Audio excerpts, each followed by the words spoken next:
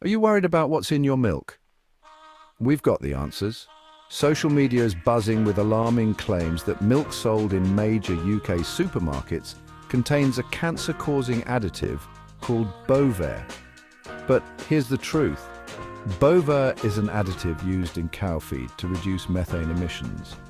Both European and UK regulators have deemed it safe, confirming it doesn't transfer into the milk we drink. Professor Gunter Kühnle from the University of Reading assures us that all farming additives undergo rigorous tests to ensure safety. Nutritionist Rob Hobson echoes this, underlining that approved additives are safe for consumption. The cancer scare? It's based on misinterpreted data about Bovaer's industrial handling. Such safety measures are standard for many substances. Studies on rats were initially concerning, but later dismissed as statistically insignificant by the UK Food Standards Agency. Dairy company Arla and Bovaer's manufacturer have strongly refuted these claims. So rest easy.